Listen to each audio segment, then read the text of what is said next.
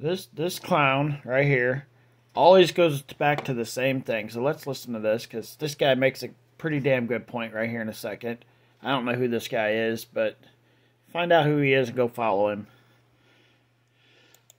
And not everybody that disagrees with you is crack squad drug addicts.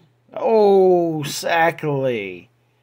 I disagree with this motherfucker a lot.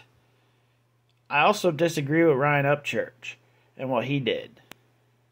But this dude, if you disagree with him, he's getting ready to tell you, no matter if you disagree with him, this is what you do, no matter if it's what you do or not. So let's listen to what Psycho Clown has to say. Anyone that thinks 3 YouTubers every single time he goes to that. Every single time. Like, wow.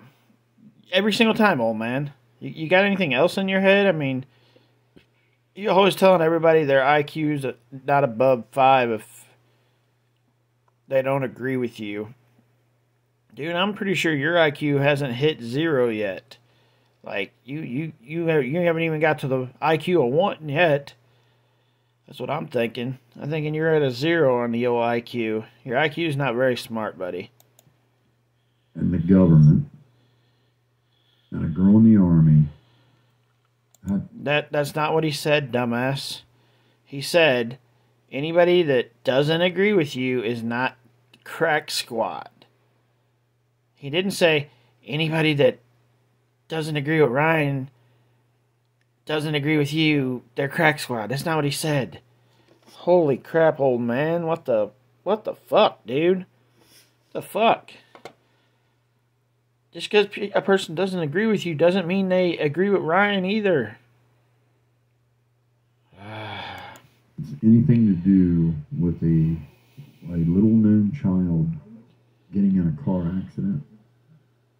Anybody that thinks that it was anything other than just a common run-of-the-mill auto accident. That's not what it was. The girl died and was dead before she hit the water because there's no water in her lungs. But, okay. I don't think there was a conspiracy between 3 YouTubers. I think it was people in her town that caused the problem, but okay.